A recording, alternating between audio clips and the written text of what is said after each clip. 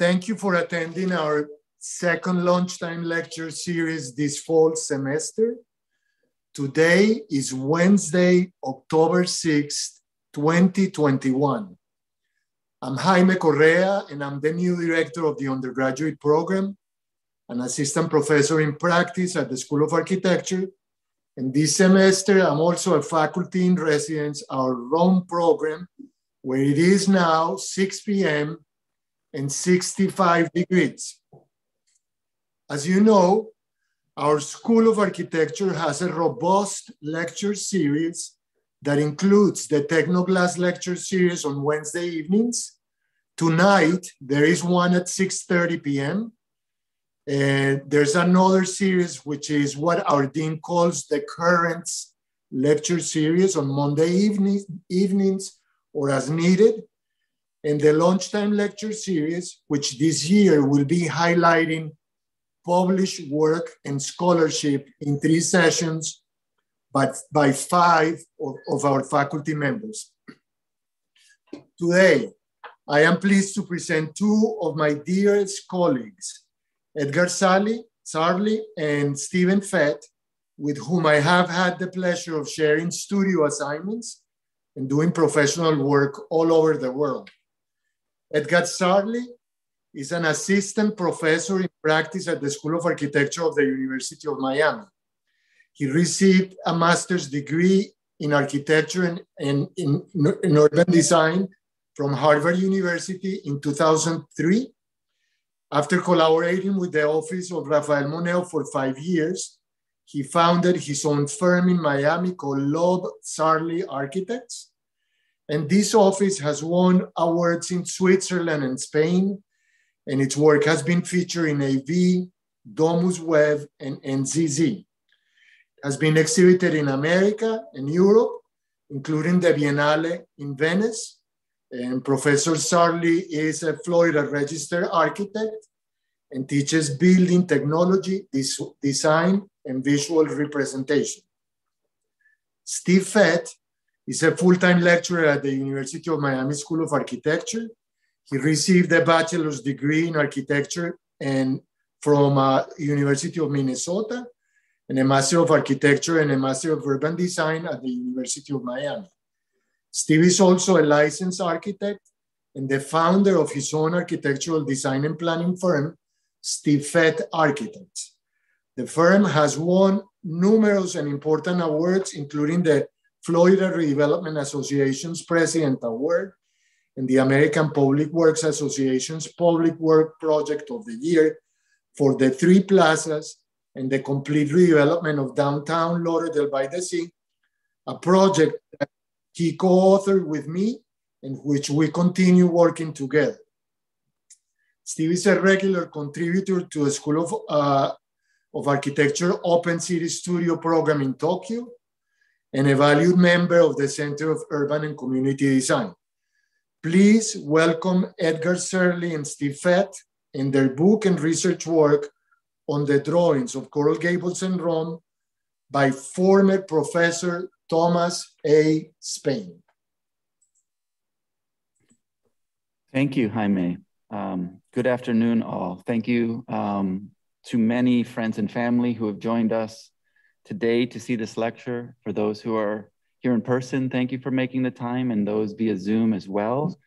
Thank you, Dean El Khoury, for being a constant support during the process of making the book.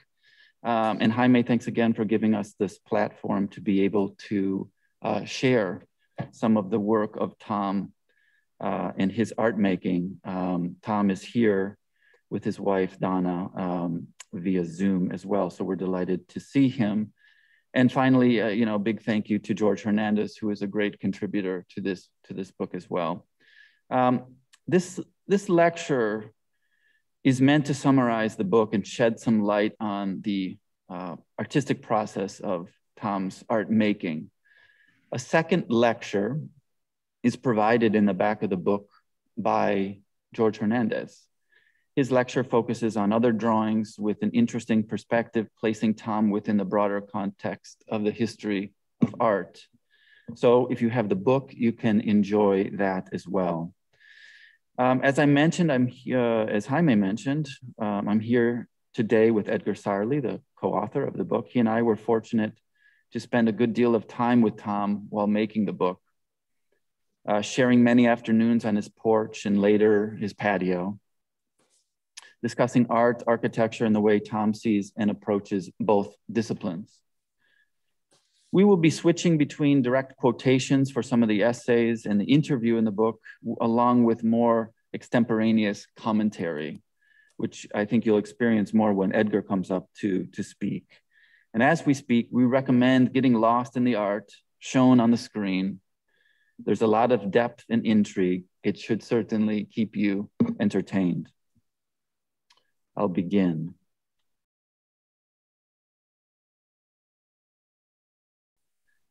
Parts of the book, including portions of the interview, focus on the history and academic environment of the University of Miami School of Architecture, where until 2015, Tom had been a faculty member. Especially known on campus for his drawings of Rome, through his almost yearly visits spanning 25 years, Spain's extensive and brilliant collection of work focuses on memorable locations revisited and redrawn over the years. The work demonstrates how time and acute observation lead to new ways of seeing, while revealing the circumstantial relationship between author, subject, and medium. Outside the classroom, Spain's fine art series is the architect's most labored and personal work. It focuses on Coral Gables, Spain's home. Developed by George Merrick in the 1920s, Coral Gables is a visual paradise full of lush landscapes of banyan trees juxtaposed with pioneer architectural monuments. Spain alternates between pencil, watercolor, pastel, using the unique characteristics of each to establish mood and artistic intent. The common thread of the work in the series is the contrast between the natural landscapes and the man-made landmarks that define Coral Gables.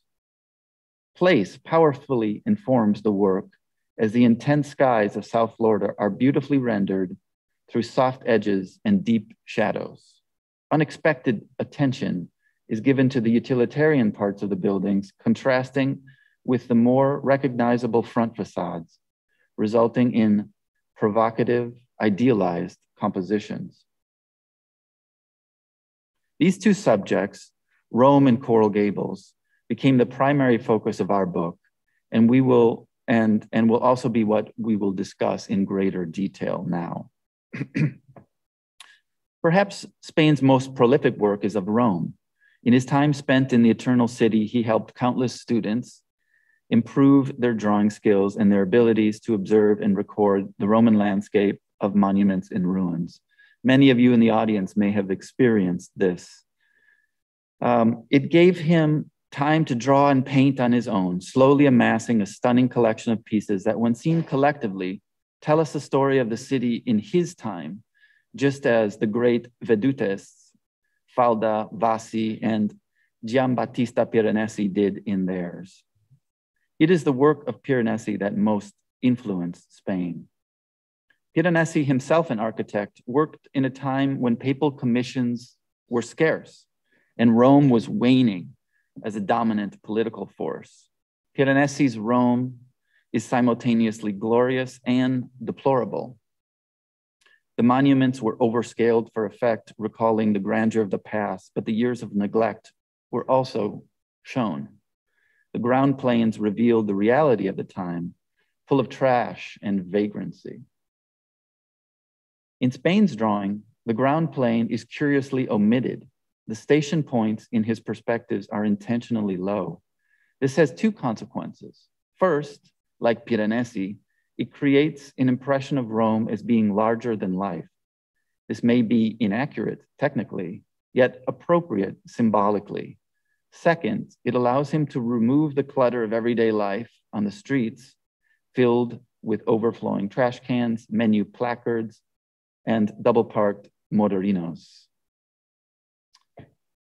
The reasoning behind Spain's selection of subject matter in Rome might be understood through the words of Aldo Rossi in The Architecture of the City. Rossi suggests that the manner in which history speaks through the arts is by way of its monuments, its willed expressions of power.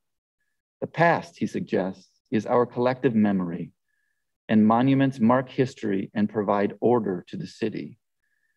A city's past can be remembered through its monuments. Rome is, by extension, perhaps the most memorable city in the Western world.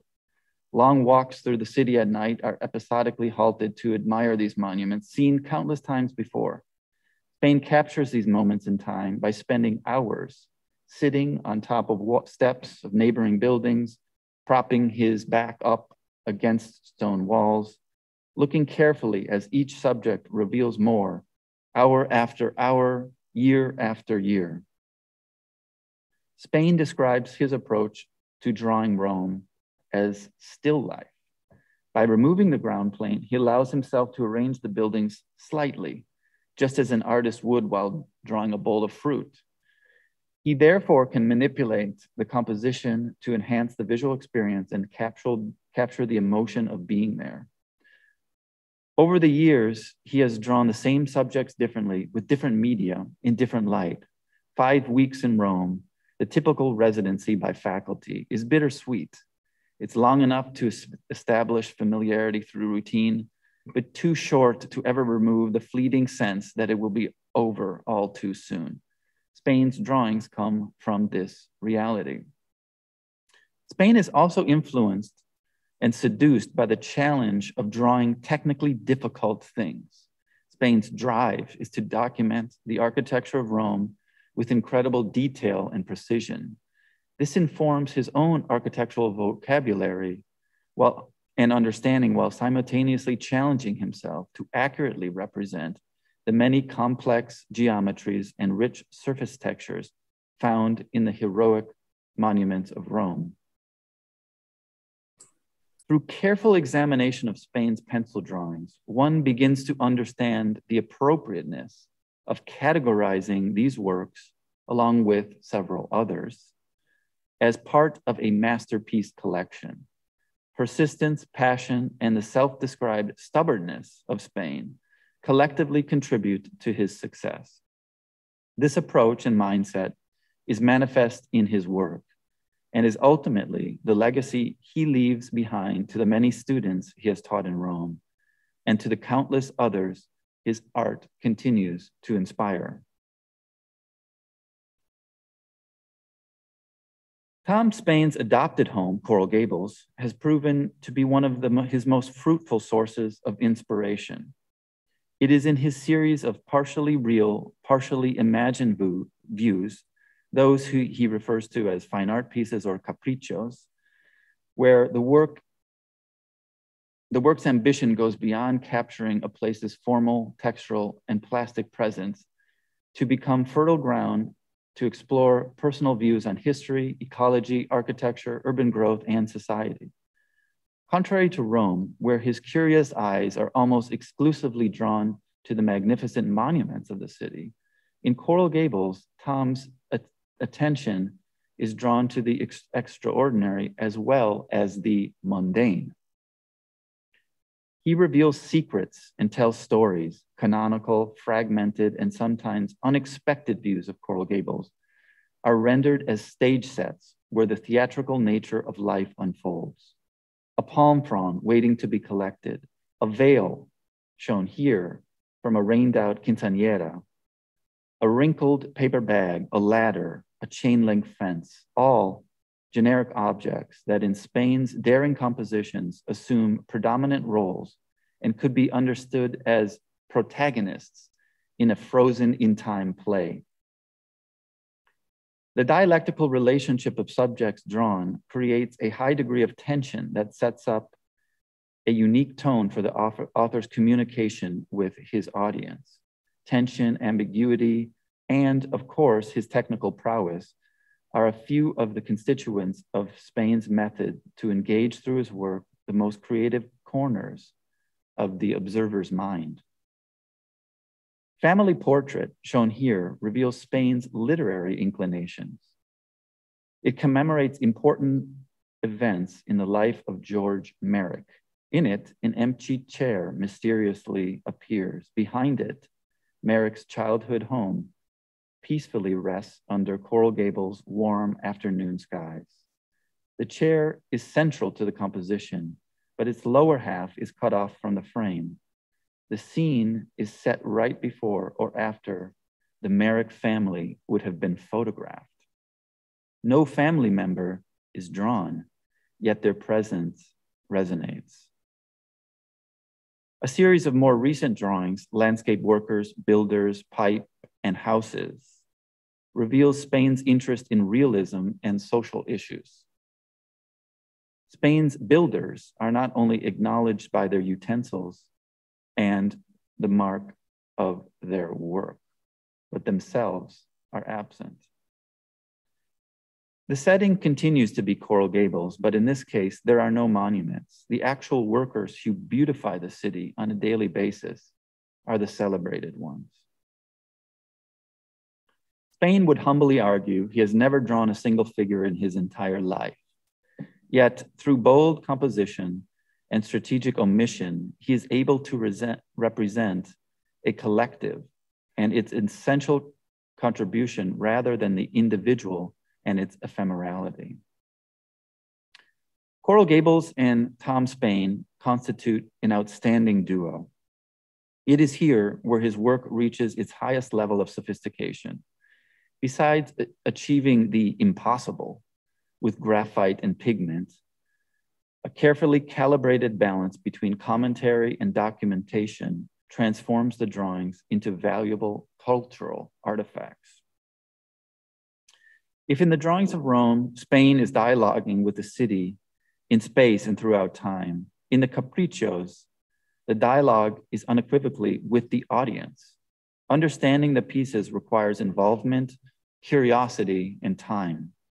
A masterful dance of the eyes is choreographed on the surface, allowing the meaning of each piece to slowly unfold. A calibrated balance between commentary and documentation transforms the drawings into valuable cultural artifacts.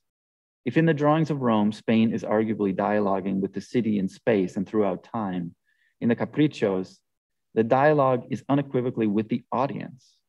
Understanding the pieces requires involvement, curiosity, and time.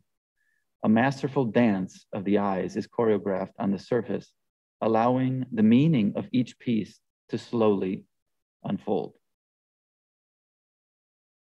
Now I'm going to turn the lecture over to Edgar Sarli, who will begin to unpack some of the drawings more specifically, casting a sort of broader, wider net onto the world of art as well. Here's Edgar.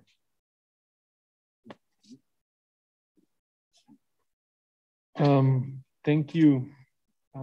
Thank you, Steve, for this first part of the lecture. Thank you, Jaime, for your generous introduction. Thank you, Dean El Khoury, for your support through the project, as Steve Fett mentioned, and all of you who were able to join us today. What I would like to do now is to invite you all to take a close look at a brief summary of aspects that distinguish Tom's work by referring to points that he made during our interview. The work of a great artist holds its own weight by itself without the need for written or oral explanations. And that is certainly the case in Tom's work. On the other hand, the complexity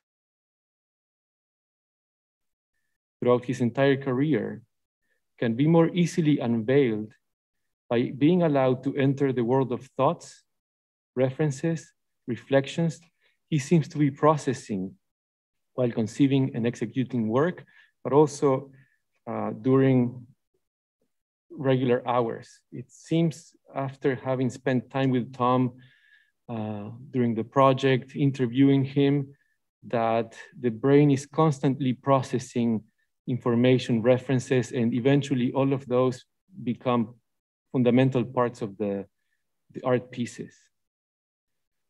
My favorite part of this book is the interview. It is exactly that. It's a door opened into Tom's thinking process.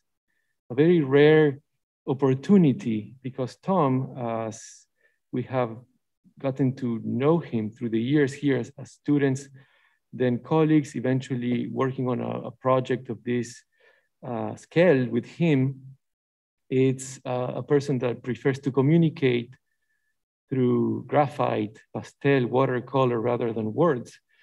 But during the interview, we were not only impressed, but extremely surprised by the amount of information that he is processing and distilling while producing his pieces.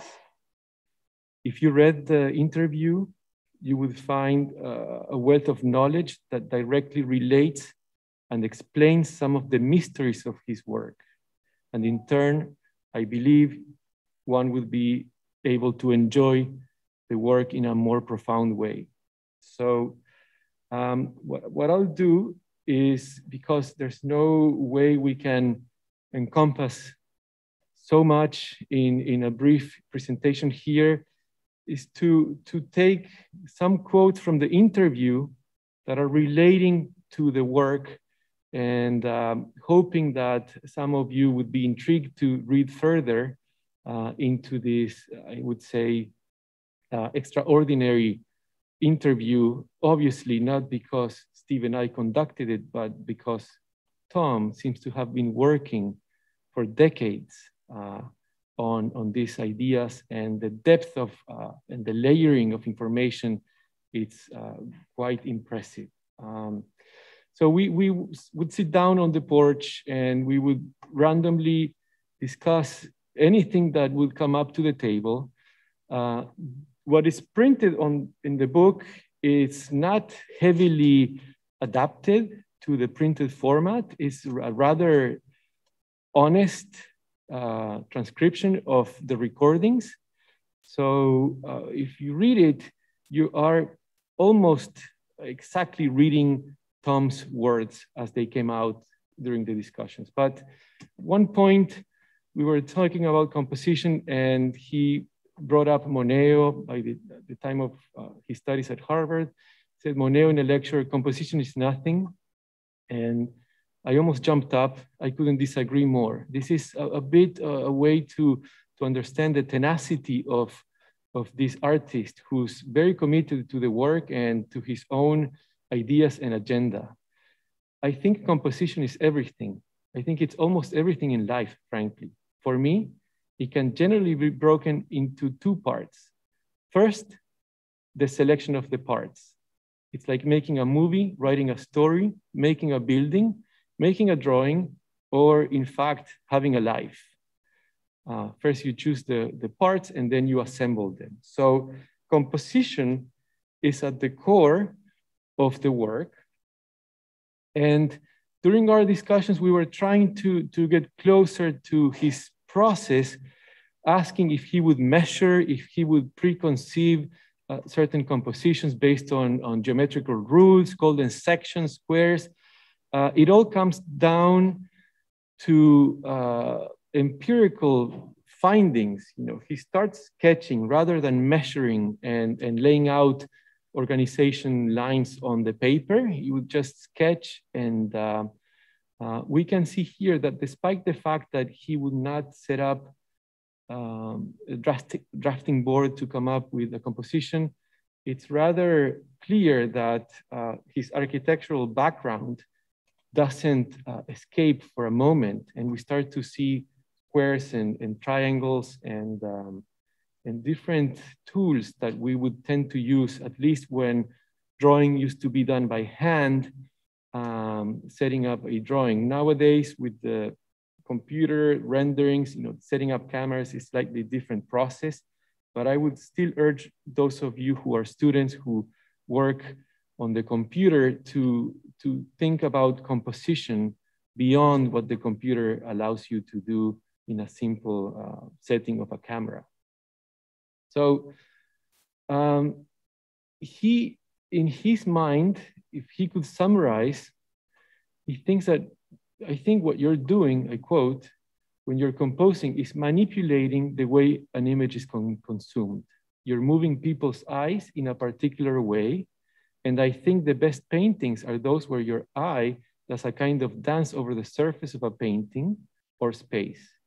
You move from place to place, you make long moves, you make short moves, you stay in one spot longer to consume more detail. But in the end, the best paintings are very much like a dance.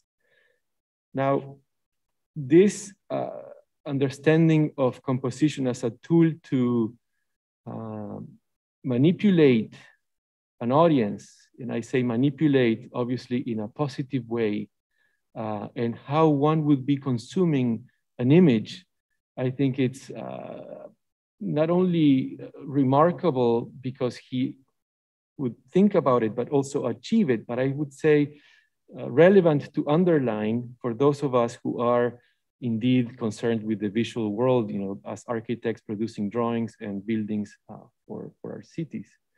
But in this case, you know, if I start to look at the painting, this watercolor, June 6, 1928, rather, is the title.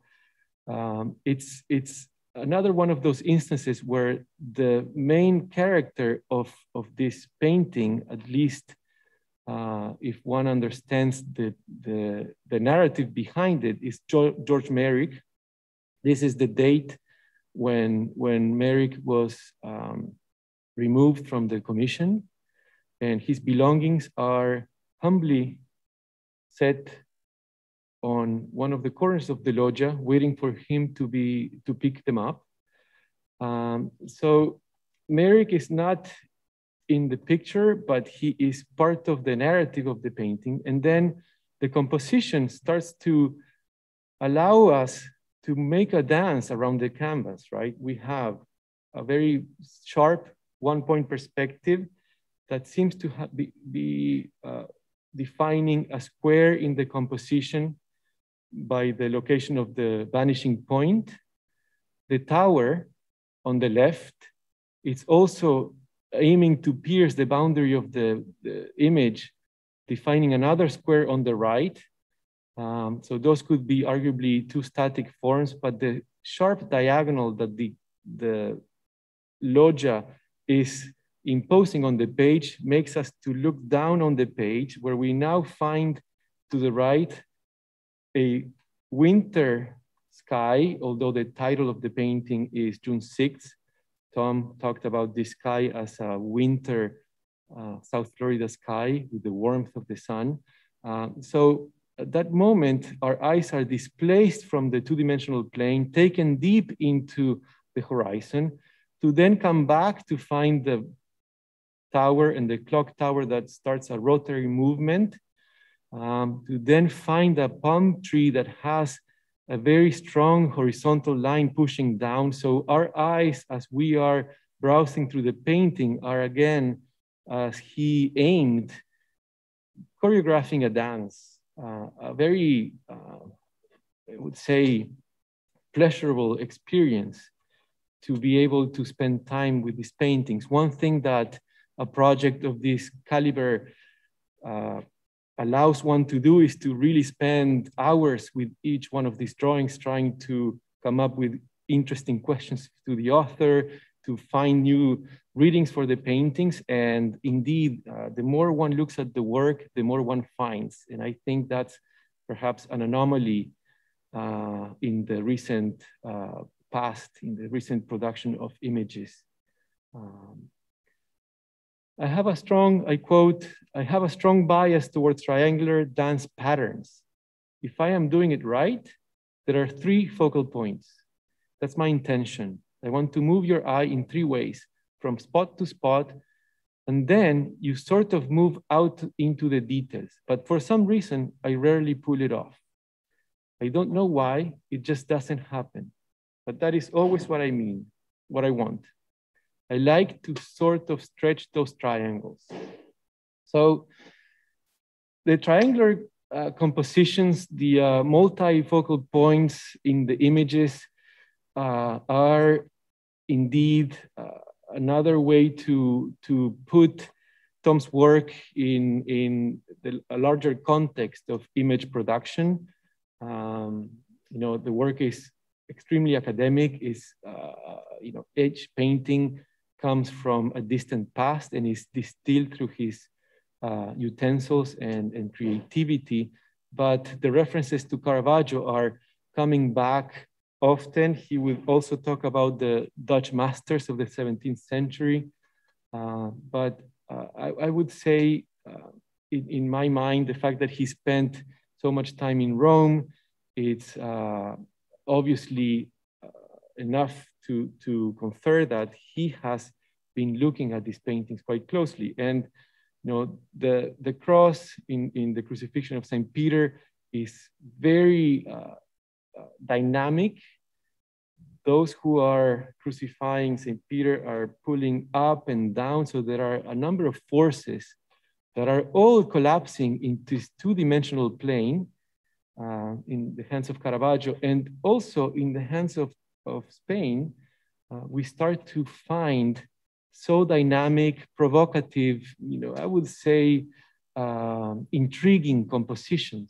There's a great deal of movement in the paintings that requires time and I would say careful attention. So slowly moving into another topic of discussion, we have one of I would say, the most significant pieces of work in the book in the hands of Tom Spain, because in my mind, and we spoke about this with him, this starts to suggest an interpretation of Miami, of Miami's urban reality. This juxtaposition of, in a way, undefined grids and episodes. We're here at the moment where Coral Gables is offering an entrance facing 8th Street with its life and its colors and its signs and traffic. So we are in a very special moment here in the city where Tom is able to put the monument on the background, compose an image that dedicates most of the, let's say, graphite to the rendition of a paper bag.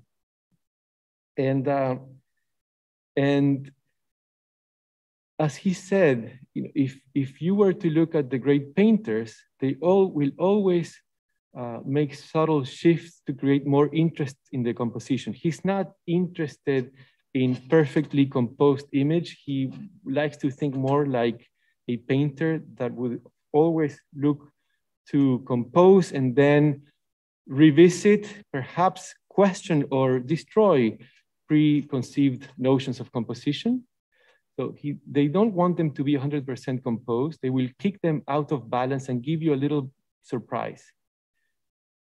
It's one of the reasons why I will occasionally push everything close to an edge.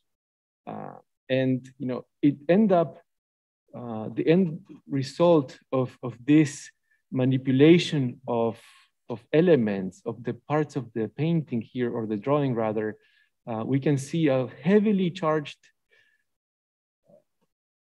two-dimensional plane on the left. All the graphite goes there. The weight of the paper on the right counterbalances it.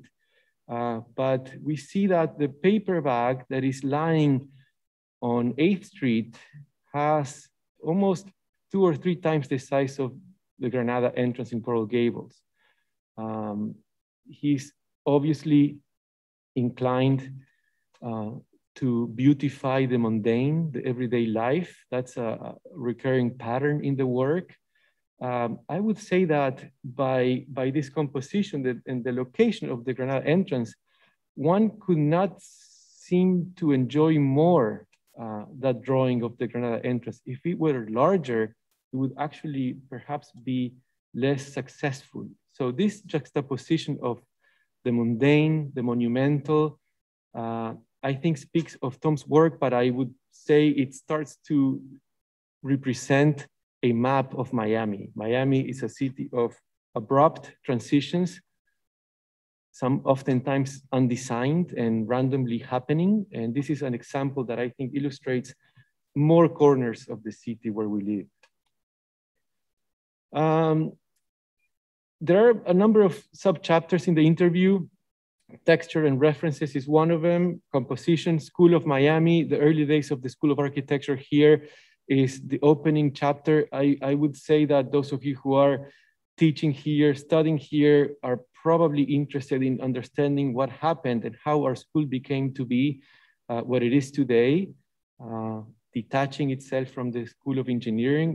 Tom was part of that process, and we have the luxury to document that. But he's also intrigued in complexity. I quote, "I'm not a distiller, and I'm not very much of a modernist in the end. I like things to be very rich and complicated. I like it to be a big meal for your eyes. I also like the challenge of trying to pull off a complicated texture. There's the belief that surfaces lie to you. Modernism is about getting beneath the surface because that's where the truth is. So you're always supposed to be scratching your way through the surface to get at what's underneath. What I do is a direct and deliberate contradiction. I think there's a monumental amount of truth in the surface. I think that's why I get into it so much and include so much of it in the composition." Some of these drawings are done with 2H pencils, hard leads that require a tremendous amount of time and work. You know, the 6Bs, the very thick pencils, are rarely used, although sometimes they are used, but most of it, which I think is impressive, somebody who attempts to draw also at a different level. Of course, you know, the 2H is a scary pencil because it doesn't do much. So you really need to work and work and work over a drawing to get meaning out of it with hard leads. It is the pretentious versus the everyday that probably comes out because of the place. He's talking about the gate. It's a gate. To the other side, there's a grocery store. There are ordinary little houses with chain link fences around them. That's so much a natural and man-made subject. We have to be reminded that Vincent Scully was an active intellect around our school, and the natural, this juxtaposition of the natural and the man-made will obviously resonate with those of us who read or attended his lectures. And Tom's work, it's oftentimes addressing this issue. But the fence is an homage to the grocery store. And he's obsessed with texture, with these challenges that he sets for himself at the drafting table.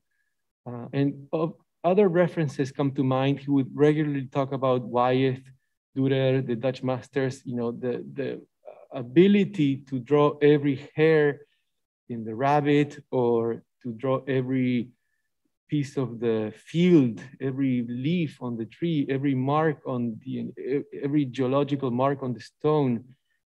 It's undoubtedly relating his work to Wyeth. He would not even deny any of that. Actually, the work is in a way an academic endeavor, using references that have been interesting to him. And the way that he has been able to pull it off, I think it's by adding to these exquisite renditions meaning, and perhaps not answers, but questions. You know, when we look at this drawing, natural field / water tower, again, this duality, the natural and the man-made, many interpretations could come about.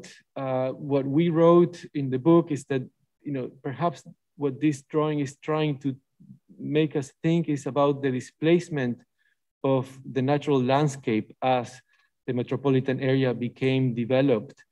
I think the beauty of the work is that there are many lines of thought, many ways of understanding the work. I think what great art could do for us is to confront us with questions that may allow us to think about our future, our past, our present. And indeed, Tom's paintings and drawings do that, and this is a clear example of that. I'm slowly wrapping up with another quote, the deliberate homage to Caravaggio. He's referring to St. Matthew and the angel. You'll notice in his painting that he has a knee on a stool that's tipped up and one leg is falling off a ledge. So Caravaggio would introduce very subtle anomalies, rotten pieces of fruit, broken violins. It took me a long time to notice. It took Tom a very long time to notice his subtle moves. But what I think it's worthwhile pointing out is that there's almost no randomness to the work. There's a great deal of individuality, a great deal of uniqueness in the work, but oftentimes we can draw very direct connections. And in this case, the tipping of the stool in San Mateo here, I think it's quite obvious. I'll be showing Tom's work in a second. And then Tom would say, Caravaggio in this painting has 3 moves. They're all to the left, like the Granada entrance drawing. So these very unexpected compositions that he's searching for. These are the preliminary studies for the landscape workers. Again, this social agenda issues come across because of the titles. And we would need to be creative enough to think about them without knowing the title of the piece. But in this case, he's representing those who clean up the gardens, the very important gardens in Coral Gables, who make the city beautiful every morning for us to enjoy, but they're not part of the frame. And the ladder is either falling down or it's not, properly located there. And I think to conclude this brief presentation, I would like to maybe show 2 more slides that are in the book, because we had the opportunity to heavily discuss with Tom why he was inclined to Caravaggio. That could be found in the book. The fact that he was never welcomed in the circles in Rome back then made him an odd figure, drawn to show, to represent musicians rather than nobility. And I think besides the compositional strategies, all the talent that one could not aspire to perform, it's a gift that he has, that he claims is 95% hard work, which I can imagine and agree to, but the talent is there. And I think the other agenda, which is to celebrate the mundane reality in a way. So that's Tom in his studio, and I think he's joining us today. We wanted to end before the hour so we can open up the floor for questions, and hopefully if Tom is still here, he could answer some of those if you would like. But thank you for your time and attention.